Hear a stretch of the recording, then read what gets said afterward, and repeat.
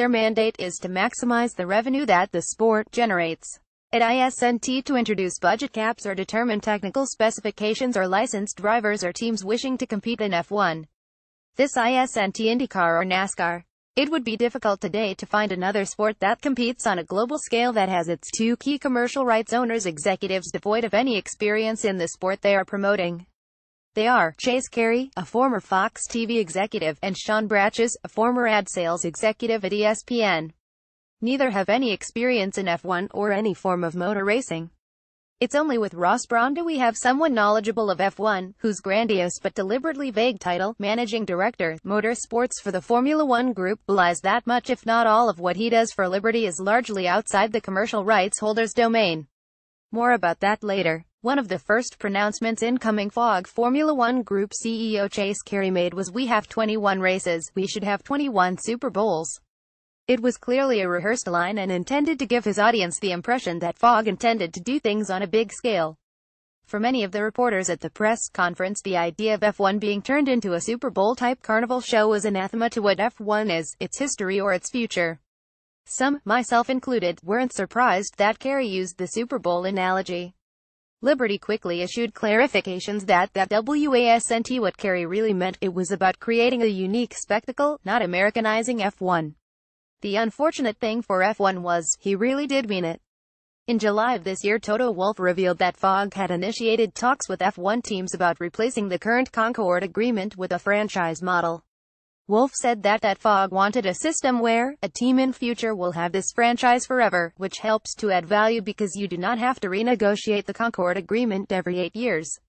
Super Bowls franchise systems, whereas this all going for an Americans put into a position of running the commercial end of a sport that they really know little or nothing about, and tasked with creating bigger and bigger profits for their owner, Liberty Media. The obvious model is the NFL. American sports executives view the NFL as the holy grail and the wet dream of sports league models rolled into one. But would NFL model work in F1 for those on the east side of the Atlantic who don't understand care of the structure of the NFL? Here's a brief overview. The NFL consists of 32 teams and 2 interlocking leagues. After a regular season and then playoffs, the NFL World Champion is crowned at the Super Bowl. The NFL is owned by the teams themselves. Each team owner gets one vote when it comes to rules changes and other issues which affect the game. The commissioner of the NFL is hired by the owners and reflects their will. There is no independent FA equivalent in the NFL. It is run by and for the team owners and no one else. The owners also equally split the revenue that the NFL commercial rights generate. Essentially, the only revenue the owners independently control are what are earned in their stadiums, ticket, beverage, ad sales. Even things like jersey sales are run through the NFL. The league itself is closed. You are either in or out. Unlike in European football where teams can be relegated to a lower division or promoted to a higher division, in the NFL no matter how bad you are, you can never be relegated. There are only 2 ways in: by an existing team or when once in a blue moon the league expands. Financially, each team operates under 2 different salary caps. First, there is an overall team salary cap and secondly, an individual player cap. As the team cap is based on a percentage of league revenue, it effectively, and as I previously mentioned that teams have little other revenue, guarantees a similar profit to each team. Some extra revenue is gained by getting into the playoffs and Super Bowl, but it is small compared to revenue that each of the 32 teams share. The individual player cap eliminates bidding wars for players, as is seen in European football. The goal is league parity. Whether you are in the largest market or smallest, the league makes sure that financially there are no winners or losers. Financial parity, restricting new entrants, franchises, budget and salary caps and technical rules making control. The parallels between the NFL and Carey's future vision of F1 are remarkably similar. The question then becomes, could it actually work in F1? He'll argue that it can't. But if it did, F1 would simply become a global IndyCar NASCAR series. Money makes the world go round, and it certainly makes F1 cars go round a circuit. While I detailed the areas of the NFL that Carey would like to replicate in F1, the key ones are financial parity, budget caps and restricting entry. Guarantee that each team's revenue is essentially identical and that it exceeds what it can spend, and with restricting entry, the value of each team rises as F1's revenue rises. Bob Fernley of Force India is a big supporter. The problem is, he is about the only one. F1 is unique in that most teams aren't in the sport to turn a profit, and again many of the teams are owned by the brand whose name the team competes under. And this is the first reason why Kerry's plan won't work. 7 of the 10 teams 8 if Alpha were to buy Sauber that compete in F1 are there as marketing vehicles. The primary reason for being in this sport is to promote and enhance their brand or product. Well, I'm sure every team would like to turn a profit. The fact is that even if their F1 operation loses money, if the marketing value exceeds the money lost, they're happy. Mercedes, depending on what accountant you believe and what financials you look at, inject about $50 million, $100 million into their team essentially so the team breaks even, and for that Toto Wolff claims they receive about $2 billion in marketing value. Even a small team like Haas is in F1 to promote Haas automation. If F1 doesn't work as a marketing tool for Haas, he'll leave, even if he does turn a profit. The issue of merchandise sales has also been raised, with Fogg looking for a percentage of team product sales. Needless to say, Ferrari, Mercedes and some of the other large teams have no interest in Fogg getting any part of their brand sales.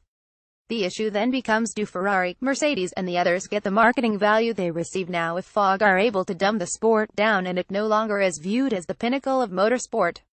That question is easily answered by looking at IndyCar.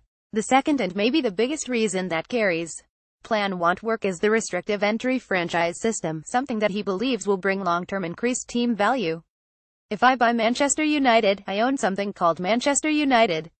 The same thing is true if I buy the Dallas Cowboys. The name, the history, the championships are transferred to me. That isn't usually true in F1. For a team like Ferrari, trying to convince them that in 10 years their asset value will double would likely bring a lot of blank stares. Other than for accounting purposes, Ferrari couldn't care less what the team is valued at, it will never be sold. The same basically holds true for Mercedes, Renault, Red Bull, Toro Rosso, McLaren and Haas for a slightly different reason. Their teams are brands, and if any of them decided to sell out, they'll never allow you to keep their name, unlike the Manchester United example.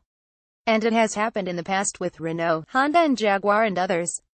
The first thing that happened when they were sold was the names were removed. All the purchasers really got were physical assets. The real value of the team, name, brand, history were gone. What that means in the real world is effectively over time, because of the budget cap, every team's value becomes the same. I mentioned that I would address Ross Brawn, and in this it's really his role in F1 strategy group, basically the rules-making part of F1, an area Fogg would like to control.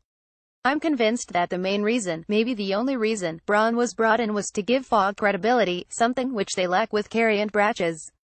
Well, I'm sure there is some common ground in areas of safety and cost reduction in components. I doubt that the teams and the FIA have any interest in handing rules technical control over to Fogg. In the strategy group, the teams and the FIA are natural allies, as both of their interests go far beyond F1, while Fogg operates in an F1 vacuum. If the FIA needs support in Formula E, they can get it from Mercedes or Renault, in the WEC from Ferrari, and the list goes on. Mercedes, Renault and Ferrari can then expect support from the FIA. Quid pro quo. F1 has as much interest in allowing Fogg to set the rules as the EPL has in allowing BT or Sky to. And good luck trying to convince Marchionni to give up Ferrari's veto. I view Fogg Liberty Media in much the same way as I viewed Ecclestone in the last few years, part of the problem, not part of the solution. I've detailed why I don't believe their plan is workable, and even if it was, it would no longer be F1 but a hybrid between IndyCar and NASCAR, where it becomes a borderline spec series with bizarre rules like competitive yellows and stage racing. I hope Fogg is a transitory stage to the teams owning the sport. We shall see.